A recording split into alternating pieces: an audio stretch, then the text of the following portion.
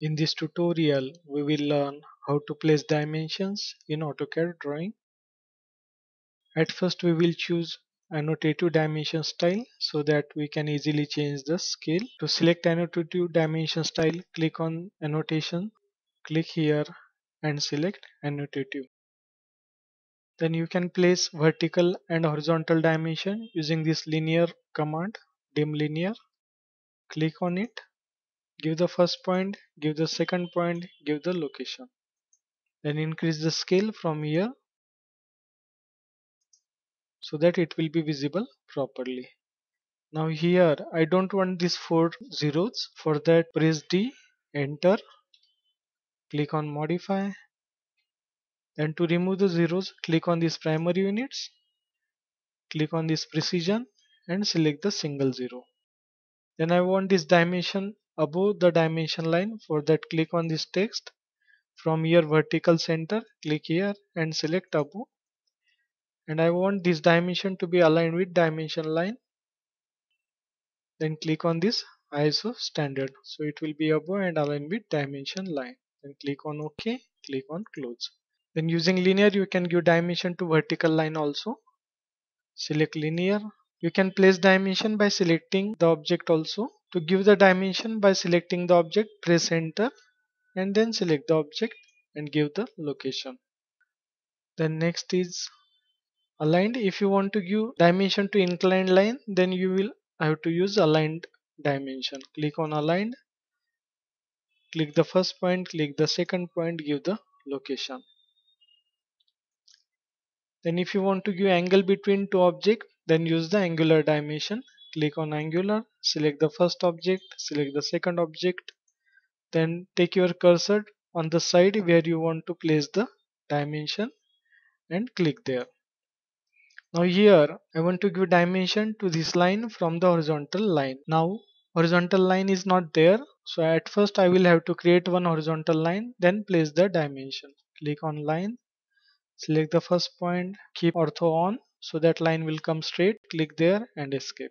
Then again click on angular dimension, click the first object, click the second object and give the location. Then next is arc length. If you want to give length to arc, click on arc length, then select the arc and give the position. It will add the arc length symbol automatically. Then next is radius.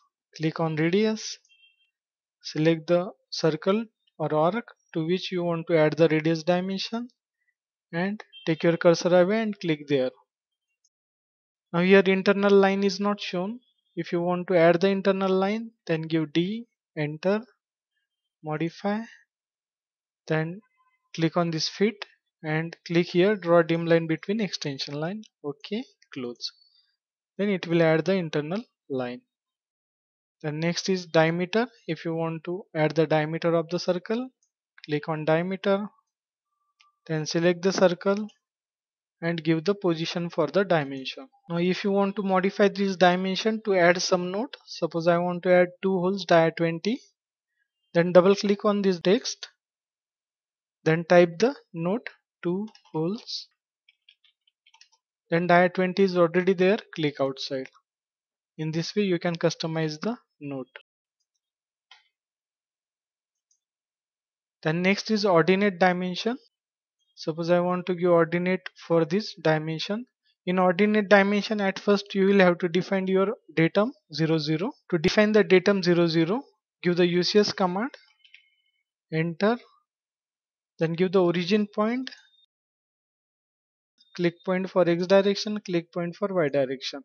Now this point is defined as a 00. Now click here and select ordinate. Now this point I want to define as a 0. Click on the start point, give the position, make ortho on, so line will come straight, click there. Now this is 0y and same way you can add the 0x. And then with respect to this 00 you can add the datum direction. Click the point, give the location.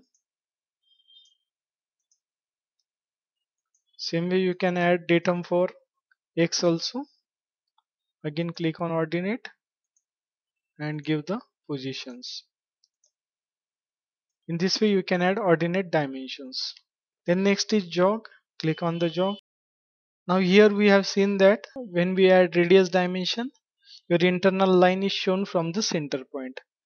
But in some cases, if you don't want to show the line from center point and want to show the radius line from some other point, at that time you can use this jog dimension. Select the arc or circle, then define the override center location.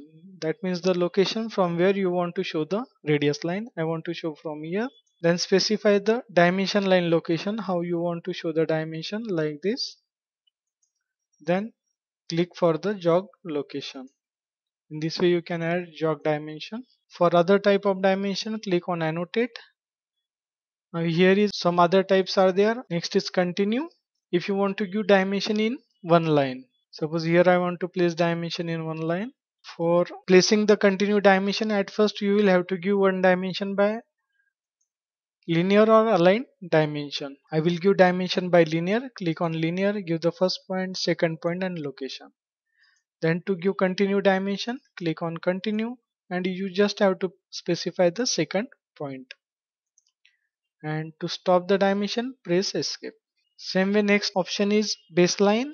If you want to give dimension from one line, suppose here I want to place the dimension using baseline.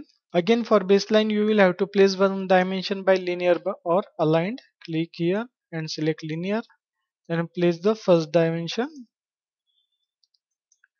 then click on baseline and you just have to place the second point.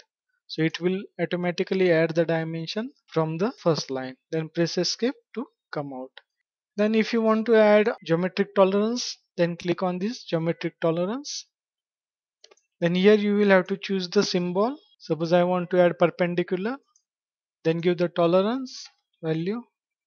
Then you can add different symbol from here as per your requirement. Then here you can define the datum. What is the reference datum? Then click on OK. Then place the dimension where you want to place it. Then we want to place the arrow. Arrow we want to add using annotative style. To change the multiletter style to annotative, click here and select annotative. Then click on the multiletter, give the position for the arrow, give the second point location and click there and press escape. And if you want to move midpoint of this to the end point of this, give the move command, select the object, enter. Then to catch the midpoint between these 2 points, shift right click and click on mid between 2 points. Select the 2 points and give the endpoint of this leader. In this way you can place the geometric tolerance symbol. Now to create the datum A for the geometric tolerance symbol, you will have to create one triangle. For that, click on home and select the polygon command. Then give the number of edges to be 3. Then click on edge and give the first point of the edge, give the second point. Then to fill this, give the hatch command. Then from here select the solid and click inside and close on hatch creation. Create one line from here to here, escape. Then to create the box for datum, again click on annotate, click on dimension, select tolerance, then click here and give A, OK, and click here. Then move it, give the M, enter, select the object, enter, take the midpoint on the endpoint of this. In this way you can give the geometric tolerance using datum and geometric tolerance symbol. That's all. Thanks for watching. We will stop here.